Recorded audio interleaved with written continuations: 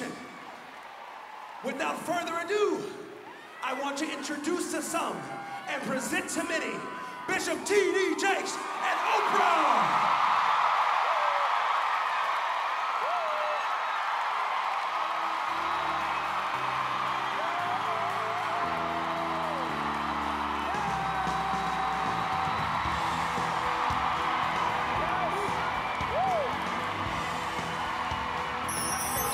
Anybody been knocked to their knees? Oh, yeah. Oh, yeah. That's how we begin to discover that we are not in this world by ourselves. And when I talk about it, I want to go back to this whole thing about giving out. Sometimes, not only an absent father, but a deceased father. And there's an aching in your heart for what you used to have. You cannot reclaim yesterday.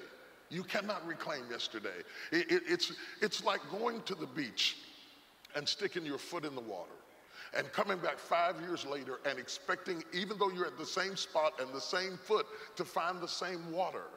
Time keeps moving. It will not be the same. You cannot reclaim those moments. What you can do is embrace what you have right now and to allow it to fill the vacancies of what you didn't get yesterday. It is that why oftentimes, and we're going to talk to some fathers and sons reunited, is that why oftentimes when you're reunited or you haven't been with your father and you find your father and you try to build a relationship, you want to go back to what people want to go back to what was, they want to go back to what their idea of that should be, and instead of accepting that the water has moved on and you got to deal with now. Absolutely. We want you to teach me how to ride a bike, and you're 30. You know, this is not going to happen.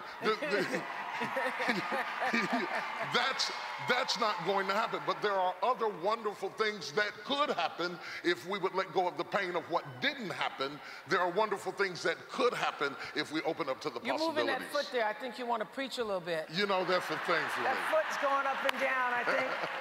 Oh, my goodness. Try to contain yourself here just a minute. I think I'm driving the car.